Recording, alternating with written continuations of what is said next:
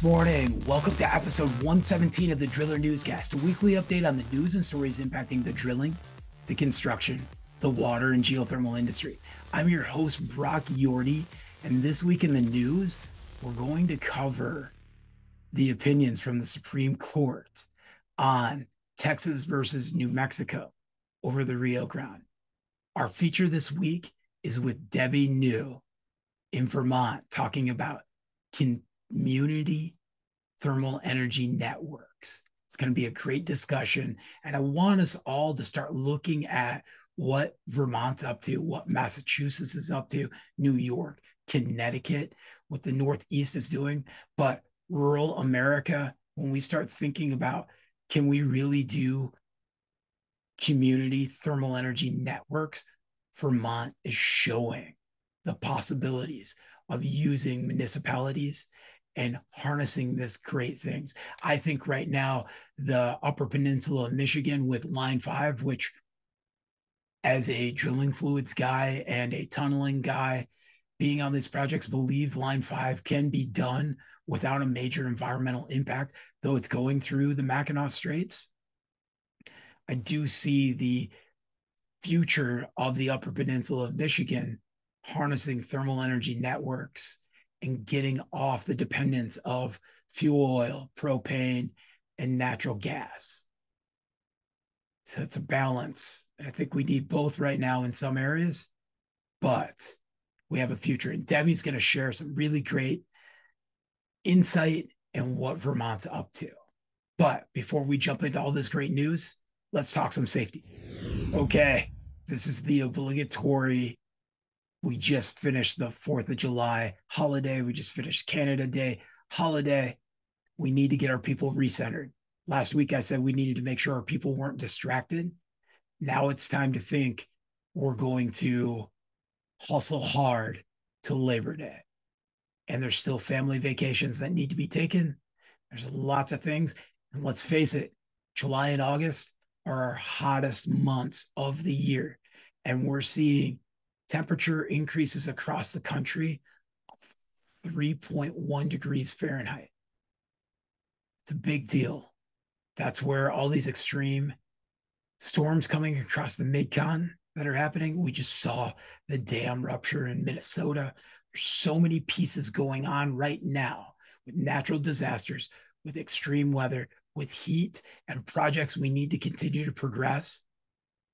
So I want you to take the first 6 months of the year, incidents that have happened, situations that have happened, take all those near misses. And if you're not recording near misses, you are setting yourselves up for a catastrophic incident that's going to involve injury, equipment damage, and downtime.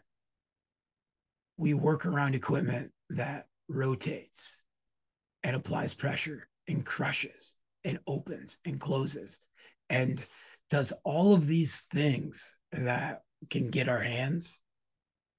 We can get struck by objects into our eyes. We can get caught in between. We have suspended loads. Let's start thinking about our policies. Let's start thinking about what we need for our people to operate smarter.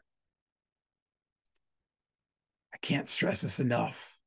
We got too many X variables right now with weather to have a standard operating procedure take a shortcut, and for an individual to smash a hand, lose a finger, dislocate a shoulder, all the things that we see happen in this industry.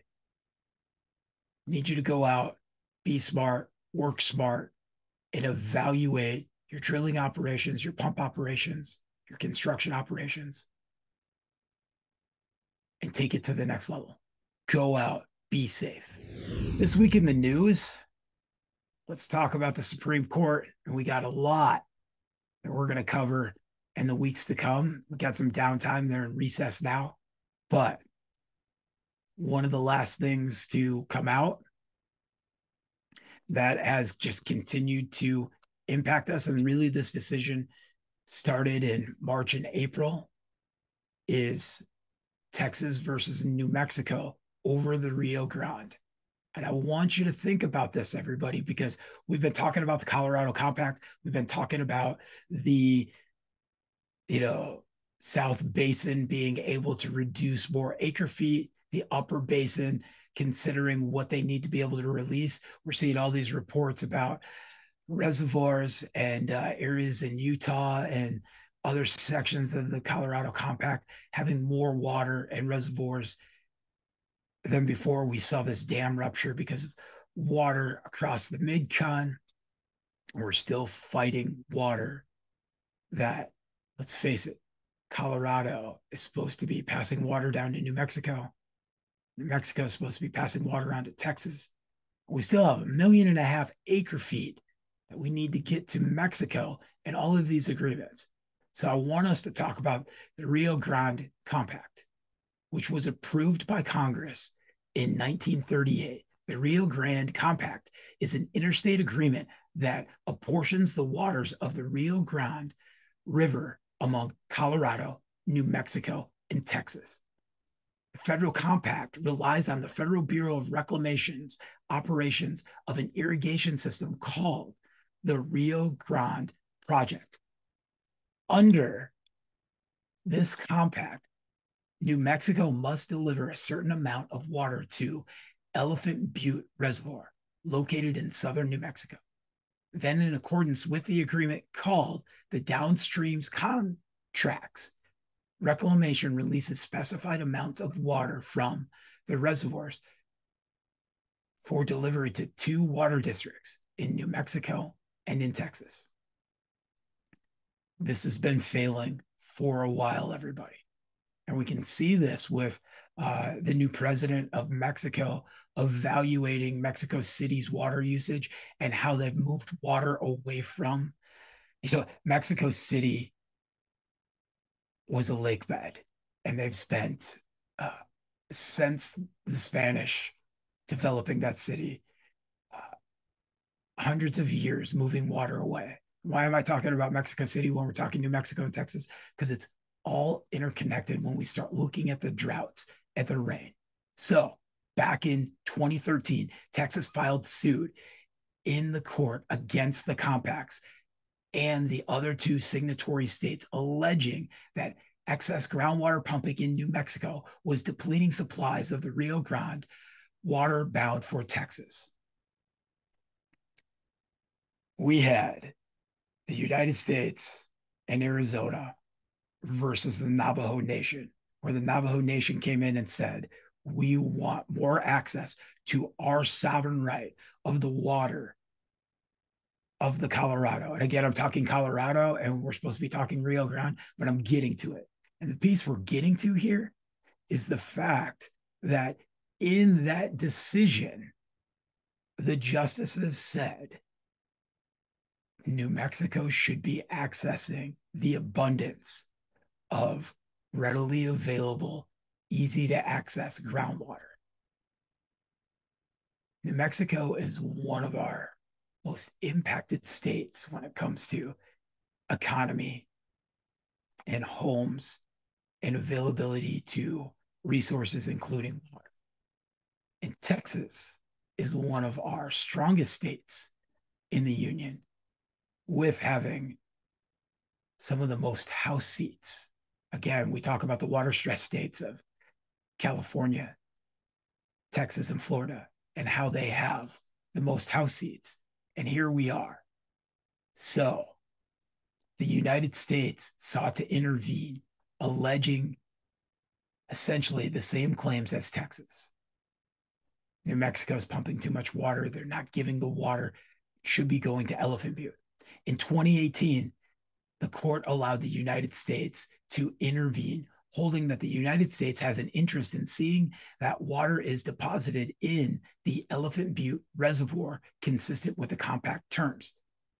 Bureau of Reclamation works the Colorado River Compact, works many of our compacts around the country. We talked about the strategic water reserves and what's happening.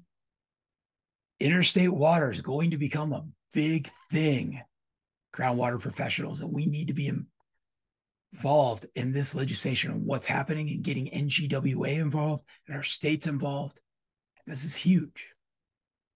So the United States intervenes and states it will allow for the downstream contracts to be met, which have to be fulfilled through this compact's purpose.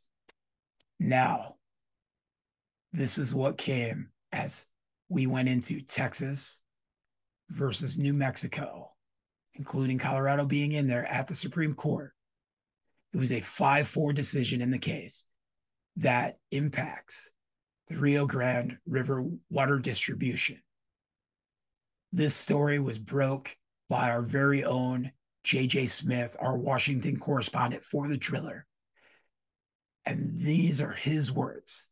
The Supreme Court nullified a water sharing agreement between Texas and New Mexico because the deal would have denied U.S. interests in how the Rio Grande project is operated.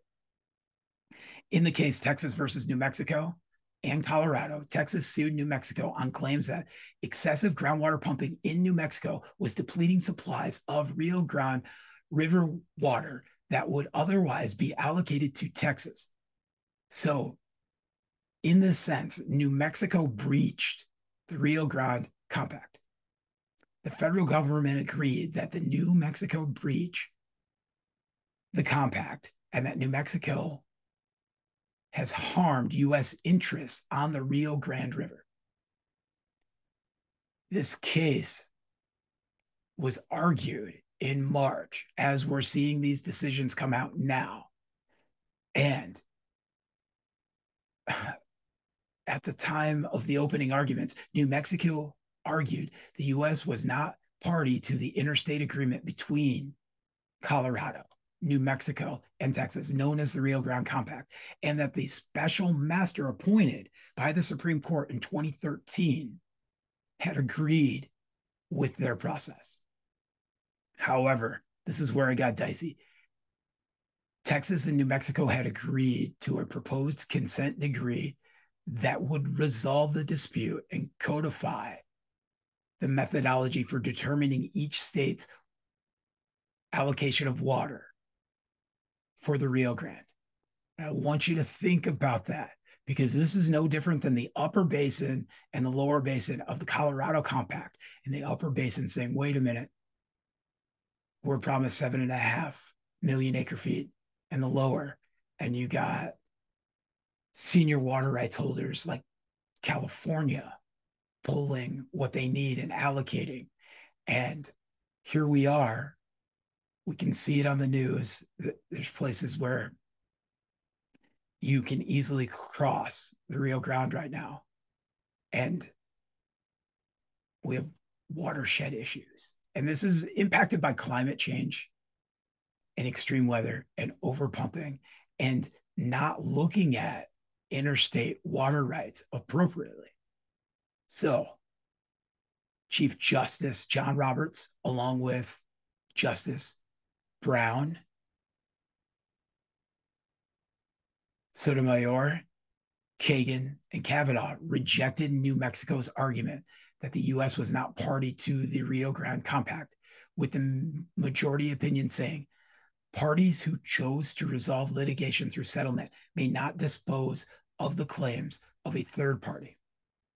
Furthermore, the majority opinion cites a lawsuit in 2013 that mirrors the recent case that in 2013, Texas filed suit against Colorado and New Mexico, alleging excessive groundwater pumping in New Mexico was a violation of the compact. We're going to see more of this. And, this just dropped June 21st, 2024. But pay attention to what's going on here and the opinions that were written, and we'll get into those next week. But again, sovereign water rights for our indigenous people on top of a water stressed state, on top of a big state that has resources that is also water stressed going into Mexico. We can look at the news right now and we can see the mid-con is having more water stress issues with the Ogallala. And these pieces are all starting to come together.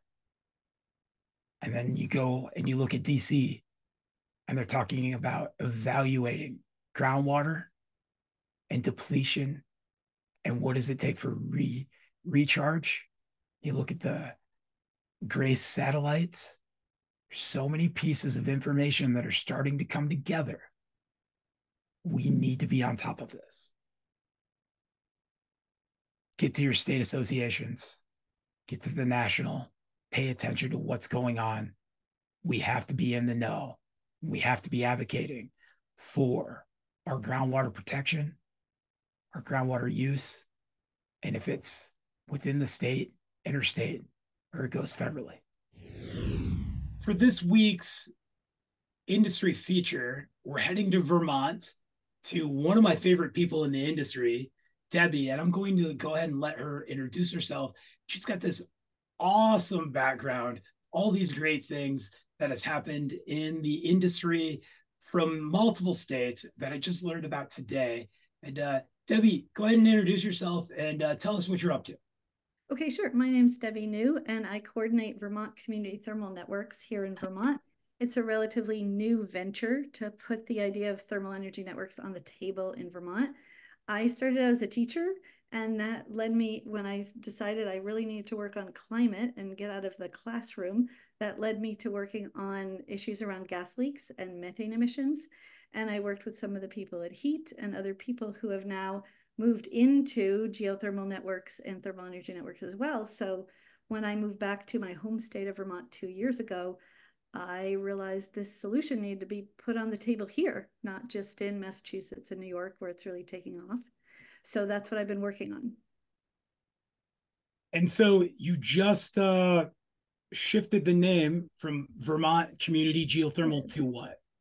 It used to be Vermont Community Geothermal Alliance. That's what I landed on first.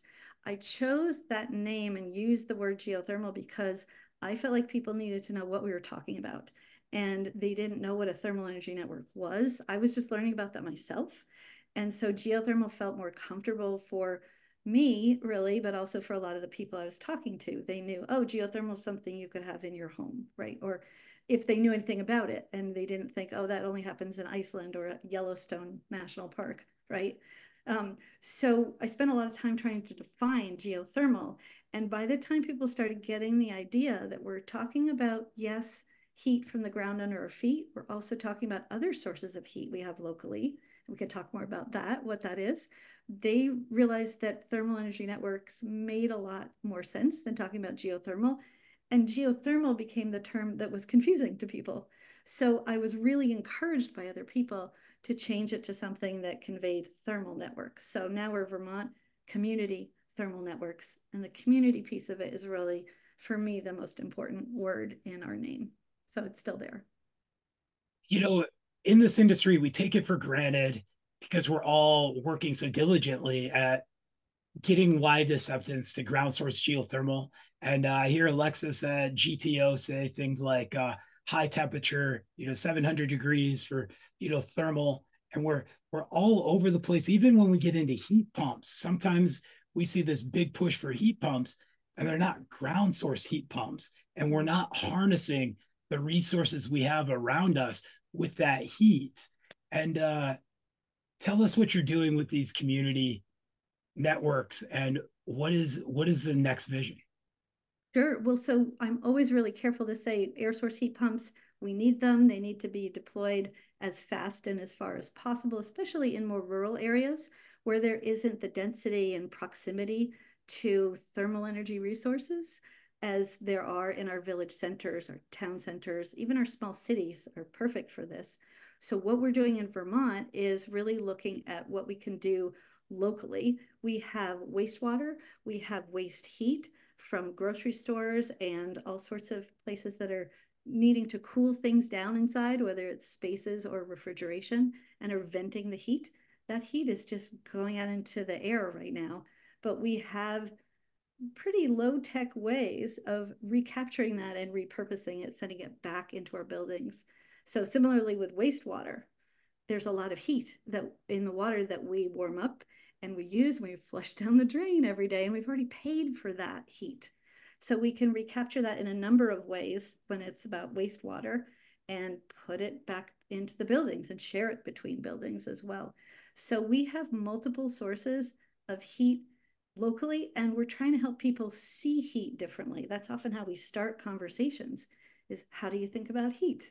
And where do you use heat? And did you know there can also be heat in these other places? And we can capture that and reuse that. And that's where we start seeing we can share a load. And it's kind of hard sometimes, drillers out there, when we think about a freezer or a ice rink or even ground source geothermal, we're pulling the cold out so that temperature leaving is warm, or vice versa when it's the winter time. And that's where the constant temperature of 55 degrees or 50 degrees in the ground, or as we look at a wastewater system and all of this opportunity and energy we've already put into it, we can start balancing these loads out. And it's from a community center that only has evenings and weekends, that has all this extra capacity. It opens us up. Absolutely. There's so many ways this could happen. It's emerging differently in different places in Vermont, having to do with different buildings, different proximity, and different needs that communities have, because in some places it's a lot about housing, and that creates more density by building more housing in a town center, because we need walkable communities as well. So that's an opportunity to take a project that's already happening and be able to bring clean energy to it through a thermal utility in a way that can be affordable for everybody. So we're not doing it one building at a time. Hopefully, I mean, it's happening that way in some places, but that means that I, as the building owner, would have to be able to afford all of that myself. But if it can be shared infrastructure among several buildings and it can be paid back over a longer period of time, all I need to do is connect to it and pay for my participation in that, rather than be responsible for the whole thing, which is overwhelming. And as we see our weather shifting to the last few weeks being, you know, 90s across the country, to last winter where we shifted from 55-degree days back to 10-degree days, Yeah. having this constant temperature that we can harness and being able to share loads, it makes our buildings the community as well. We're just not community members, we are really interconnected. Absolutely. And we already are in many places with our water and our wastewater systems. So this is also water in pipes. And it really can be very familiar to people once you point that out. And it can be a local municipal function, or it could be a cooperative in many places. So there are ways we can do this for ourselves. In Vermont, there are a lot of places that are relying on oil and propane. In other words, we don't have a utility that's delivering heat to our homes and businesses. So we kind of need to be able to do this for ourselves and create this shared infrastructure to bring us together, to benefit from using the same resources, but maximizing being able to do it together. It all comes down to education. And what I think is really cool is the more we share these conversations, the more people can understand from a very local level on how we can vote, we can have discussions, how we can educate. This is to help us become more sustainable, to be more reliable as our grid fluctuates. These same centers that ask for so much, energy, cause rolling brownouts. And we see our energy grid is very taxed, especially with extreme weather. And so we have this piece of the local all the way up. And your governor just signed a bill. He did, yeah. We presented this policy in Vermont to allow any municipality, any entity really, to implement a thermal energy network. So in some cases, if it's a locally governed entity like a municipality or a cooperative where the voters or the members have a say, they can just go ahead and do it for themselves.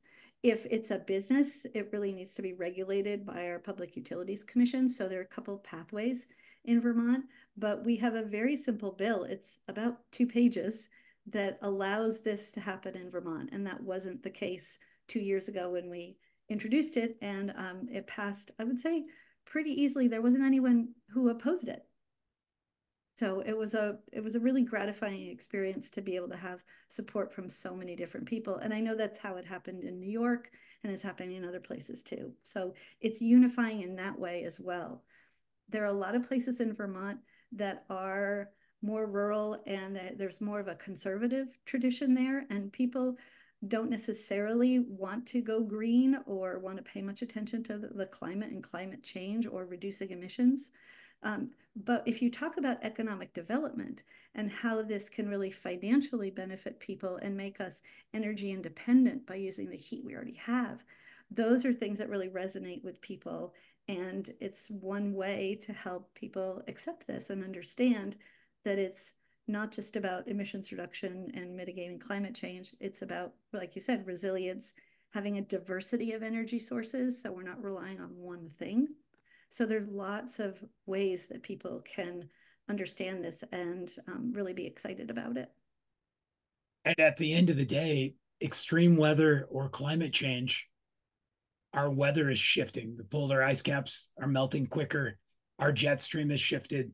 We saw some really bad floods last year in Vermont We that did. really impacted the communities. Yeah, absolutely. And some of the floods impacted our wastewater treatment plants and our water systems. And that means as we rebuild, we have an opportunity to use a wastewater treatment plant differently. Maybe we need to site it differently, and that makes it easy to move it closer to buildings where we can use the waste heat from the wastewater. So the floods have been highly damaging and have also set us back in terms of being able to make progress on thermal energy networks and being able to have people have capacity, time, and attention to devote to moving us forward when we're just trying to rebuild. But we can rebuild differently, and that's part of the conversations in Vermont towns about how to take advantage of this moment in order to implement thermal energy networks and other solutions to do things differently and better. And the last big piece, there's lots of jobs. There's so many opportunities right now in Vermont and into the Northeast when it comes to water well drillers diversifying into residential or into commercial or into these community thermal networks. To there's more infrastructure to be built. There's heat pumps. There's so many aspects here that interconnect our blue collar world back to the wastewater and the rest of our community. It's it's a no brainer to be in this right now. Absolutely. And the demand for housing means there's so much more demand for water wells. So even our drillers here are maxed out just in terms of water wells. So there is so much need for more drillers, obviously, HVAC installers. It's hard to find them. So there's a lot of work we have to do on workforce development. And there are a lot of Vermonters working on that, thankfully. But we are talking with our tech centers, our technical college here in Vermont about what we can do. And there's so much happening nationally, thanks to you and other people who are developing curriculum and providing Center for Excellence training and really working to develop that. So we look forward to taking advantage of that and participating in that. So the last piece I want to shout out is as you're listening to this newscast and you're thinking about a geothermal association or a community thermal network, you start seeing these things, get involved, go to a meeting. Do you guys host meetings and have discussions about what's happening? We do. We've had some online meetings and webinars, and Brock, you participated in one. That was great to talk about geothermal and the opportunities here. We also host local workshops. So in your community, there are opportunities to get involved and actually start looking around and finding out where you have excess heat that could be used. So absolutely, there's so much to do. There's an abundance of opportunities. Well, I appreciate your time today, and it's awesome to see what Vermont's up to. Thank you. It's really good to talk to you, and also so that other people can hear about it and know that there's a lot that is happening, but also there's a lot we can do for ourselves. Last piece, where can they learn more in Vermont? Sure, we have a website, Vermont Community Thermal Networks is vctn.org. And we've actually developed a lot of resources there. We have a lot of fact sheets. We've got two very homemade videos about what we're doing, about our approach here. And there's a lot to learn on the website. So vctn.org. Awesome. Thanks again, Debbie. Thank you so much. See you around. Thank you for joining episode 117 of the Driller Newscast. Thank you, Debbie. It was great catching up and hearing all the great things that are happening in Vermont. I want you to think about this again, everybody, from state water rights to water compacts to thermal energy networks to how we use waste heat and municipalities. It starts at a local level in the elected officials we vote for that are advocating for us. And it moves from there onto the state level, onto the national level. And this is a big piece as we look at what's happening. Continue to check out thedriller.com. We'll have more great content covering big things coming out of DC and the rest of the country. Let's get our people recentered. We got quite a bit of work ahead of us before we're going to hit Labor Day. Hopefully I see you at the Jubilee and you get a little bit of a reprieve there. Thanks, everybody. Have a great week.